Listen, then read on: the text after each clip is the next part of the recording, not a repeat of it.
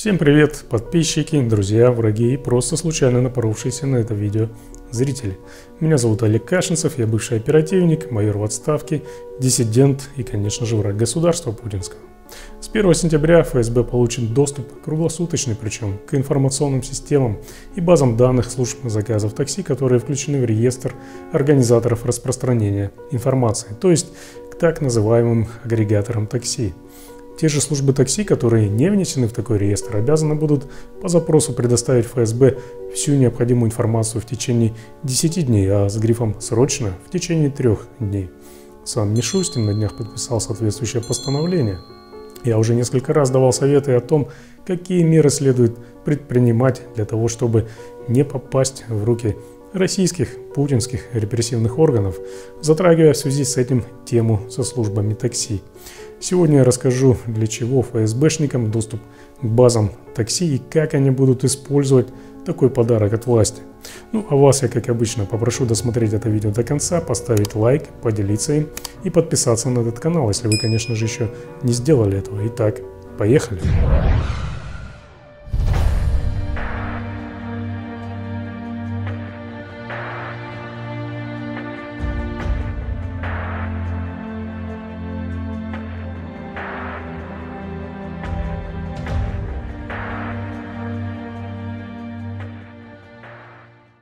Следующая информация в очередной раз будет полезна тем, кого репрессивные органы преследуют по политическим мотивам и кто пытается от них скрыться, а также тем, кто оказывает помощь с эвакуацией таких людей.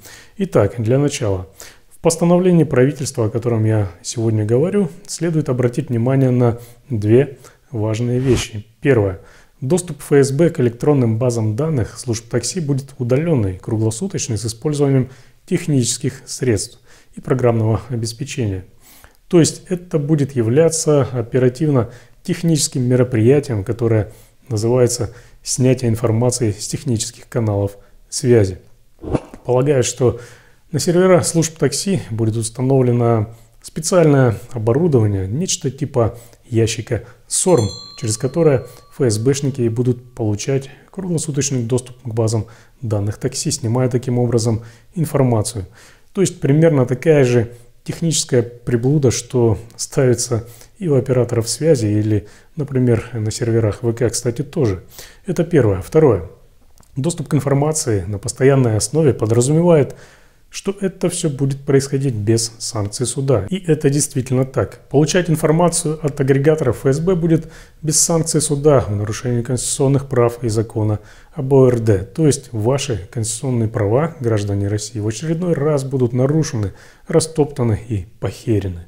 Еще один момент. Это решение, то есть постановление правительства, продолжило стартовавший еще в конце 2022 года курс властей на усиление контроля над агрегаторами и службами такси. Тогда, в декабре, Путин подписал закон об организации перевозок пассажиров и багажа легковым транспортом, бла-бла-бла, который уже предусматривал хранение всей информации о поездках в течение 6 месяцев. И опять же, так же как и в случаях с операторами связи, при исполнении пакета Яровой на агрегатор такси ложится финансовый груз по обеспечению наличия необходимого для хранения, обработки и передачи информации оборудования. Это затратная штука, которую не каждый агрегатор сможет себе позволить без получения финансовых проблем.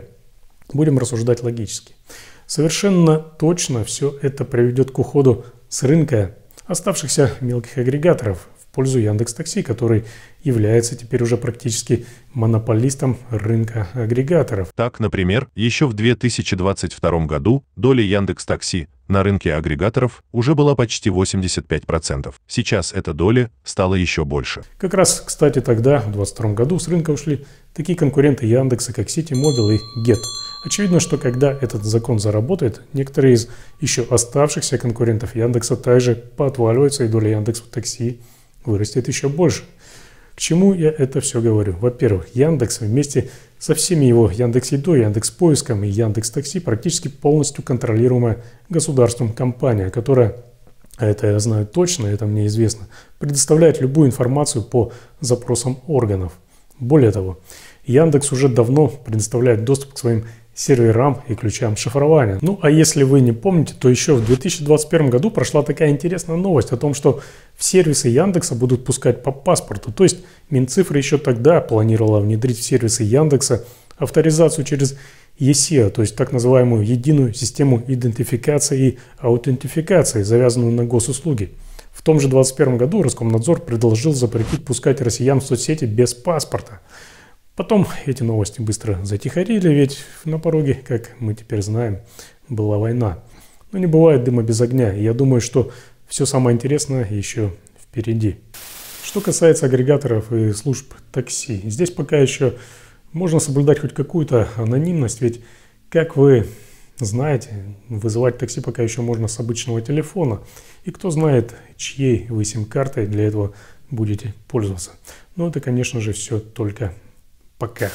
Теперь перейду к основному. Итак, какую информацию силовикам можно получить от агрегатора такси и для чего ее можно использовать?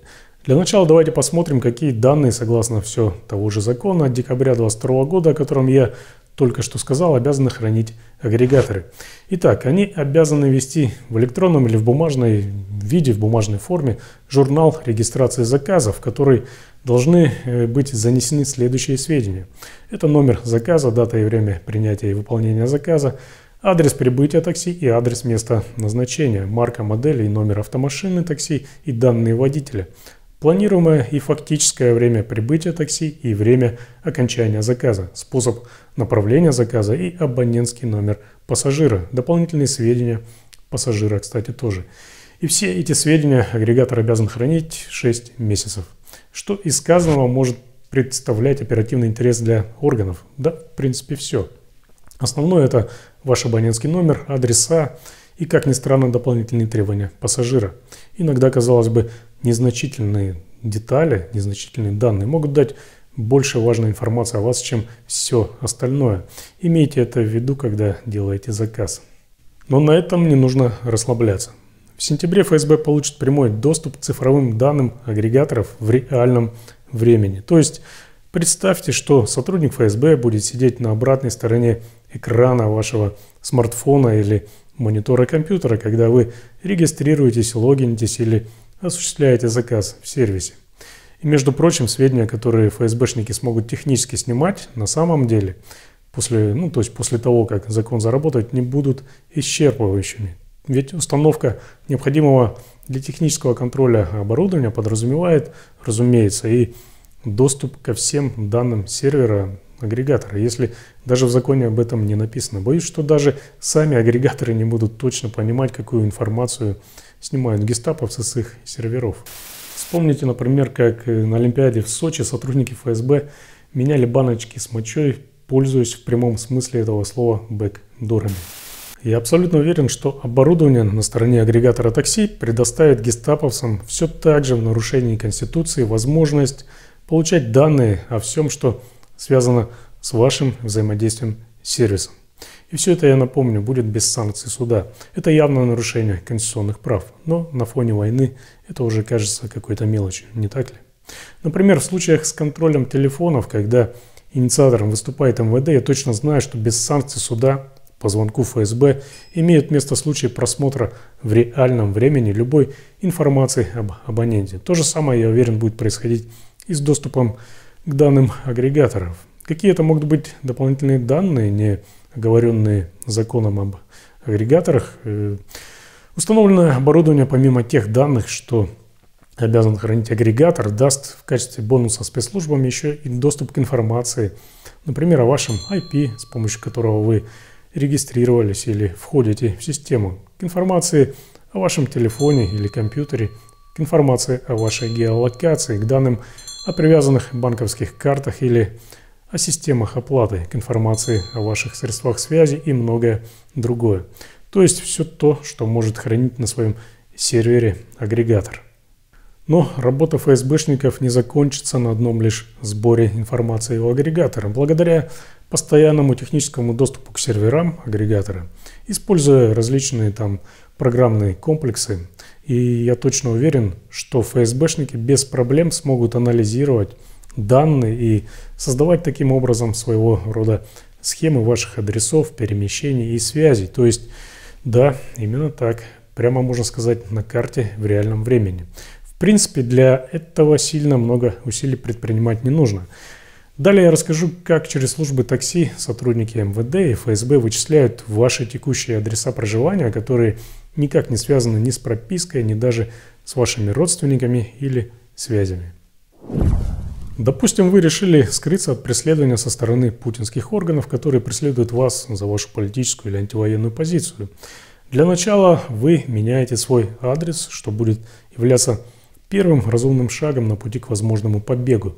Вы уезжаете из квартиры, в которой вы живете по прописке, где отбываете, например, домашний арест. Находите какую-нибудь съемную квартиру, временное жилье, которое вам даже, может быть, предоставляют без проверки вашего паспорта. В общем, полностью скрытая, анонимная, так сказать, квартира. Если у гестаповцев есть хотя бы одна зацепка, то есть хотя бы одна деталь, частица информации, связанной с вашими коммуникациями с внешним миром, например, номер или имейл вашего телефона, то адрес, конечно, без труда смогут вычислить через ваши средства связи, но менее затратно и более быстро с технической точки зрения можно сделать это еще и через службу такси. Если понятно, с какого номера вы обычно вызываете такси, или если вы вызываете его через свое приложение под своим логином, то у агрегатора или обычной службы такси без проблем можно получить данные о всех поездках, связанных с вашим номером телефона или с вашим аккаунтом. Обычно в службах такси можно отфильтровать информацию по номеру клиента и сделать выборку по всем поездкам каждого конкретного абонента. Это делается даже при наличии, например, бумажного журнала. Когда гестаповцы получают указанную информацию от службы такси, то далее делается анализ того, на какой адрес систематически осуществляется вызов автомашины, то есть какой адрес для подачи авто фигурирует в справке чаще всего. Этот адрес, скорее всего, и будет адресом вашего фактического проживания. Пускай таким образом можно установить только дом или подъезд. Немного включив мозги, можно уже без проблем будет установить затем и вашу квартиру. Что происходит, если вы вызвали такси с одноразового чистого телефона и уехали на новый адрес? В данном случае, когда силовики при проверке поймут, что у вас нет дома, то есть что вы скрылись, они попытаются по видеокамерам и через службы такси выяснить, на чем вы уехали. В данном случае я подразумеваю, что все возможности найти вас по телефону они уже испробовали.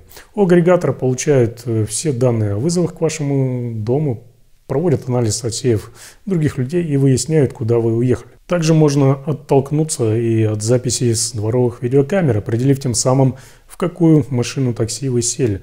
Ну а дальше работа уже со службой такси. Поэтому перед побегом, во-первых, избавьтесь от всех телефонов, которыми вы до этого пользовались, и от того, с которого звонили в такси, тоже избавьтесь. Не вызывайте такси с телефона, который ранее был у вас в пользовании. Делайте это с помощью одноразового телефона, от которого потом тоже избавьтесь. Второе. Такси лучше вызывать, заказывать не на свой адрес, а, например, на соседнюю улицу. Как только отъехали на безопасное расстояние, обязательно поменяйте автомашину в месте, где нет видеокамер. Возникает справедливый вопрос, а нахера пробивать фигуранта через службу такси, если уже известен его номер или еще лучше имейл? Дело в том, что пробивка через такси – это дублирующий и более быстрый вариант, поскольку установление местоположения по мобильному средству, то есть по телефону, техническое мероприятие не очень быстро и не очень простое. Во-первых, оно требует санкций суда. Ну, разумеется, в срочных случаях гестаповцы могут работать и без санкций суда. Об этом я тоже уже говорил. Во-вторых, для его выполнения следует задействовать больше сотрудников специальных технических подразделений и дорогостоящих технических средств. Ну а когда ФСБ получит круглосуточный прямой доступ к агрегаторам такси, отслеживать перемещения объектов своих разработок им можно будет вообще в реальном времени, быстро и без затрат. Кроме того, гестаповцы теперь смогут отслеживать перемещение своих объектов еще и в прошлом, поскольку вся информация у агрегатора будет храниться в течение полугода. Так что не забывайте про мои советы. При Путине, который выполз откуда-то из-под плинтусных нор ФСБ, эта служба стала главным министерством по управлению страной. Такое, что ли, главное управление по управлению всеми управлениями. каждым разом ФСБ получает все больше и больше полномочий, которые идут вразрез с Конституцией, даже с такой, которую мы имеем сейчас, помятой и изуродованной кучкой преступников, которые называют себя руководителями и законодателями страны. Я думаю, что дальше ФСБ будет иметь неограниченный доступ уже ко всему, что связано с информацией. И следующий серьезный шаг, по моему мнению, это внедрение технического оборудования уже в банковские системы с целью получения круглосуточного в реальном времени контроля за банковскими операциями граждан России, что также даст им дополнительную возможность отслеживать не только банковские операции, но в том числе и ваши перемещения. Опять же, без санкций суда. Так что берегите себя. Ну и в конце хочу еще раз напомнить вам о политзаключенных, которые в настоящее время незаконно лишены свободы и находятся в тюрьмах и в колониях путинской России. Многие подвергаются пыткам. Это Алексей Навальный, Алексей Горинов, Владимир Карамурза, Илья Яшин, Лилия Чанышева, Саша Скочеленко, еще много-много других смелых, честных и достойных людей, которые подверглись преследованию только за свои политические или антивоенные взгляды. Список уже настолько большой, что времени назвать всех у меня просто не хватит. Сейчас нужно стремиться к тому, чтобы режим в России как можно скорее прекратил свое существование, поскольку другого шанса на освобождение многих из этих людей практически не остается. Каждый из вас, особенно если вы находитесь за пределами России, должен делать все максимально возможное для того, чтобы этому режиму пришел конец. Сопротивляйтесь и боритесь с любыми безопасными и доступными для вас способами. Причиняйте ущерб этому режиму так, как только можете.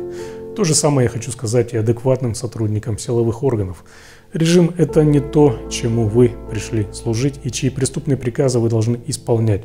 Власти в России преступники, в том числе и военные преступники, которые развязали неоправданную захватническую войну против Украины. Они продолжают уничтожать украинские города и каждый день убивают мирных граждан, в том числе и детей, просто потому что верховный главнокомандующий не может признать две простые истины. Это то, что он самый опасный дурак в мире, и то, что он больное на голову ничтожество, ничего из себя не представляющее без своих чемоданчиков. Такая обезьяна с ядерным чемоданчиком. Не в обиду обезьянам сказано. Поэтому не выполняйте преступные приказы. Где можно, саботируйте и помогайте тем, кто хоть как-то пытается бороться, находясь в России. Ведь режим все равно рухнет, а вам с этими людьми потом жить в одной стране. У меня на сегодня все. Спасибо, что досмотрели это видео до конца. Задавайте свои вопросы в комментариях и пишите, что вы обо всем об этом думаете. Ну и как всегда, ставьте лайки, делитесь этим видео и подписывайтесь на этот канал. Здесь вас никто не обманет. Смело, товарищи, в ногу давно свело. Пропасть ведет нас дорога, если пойдешь за хуйло.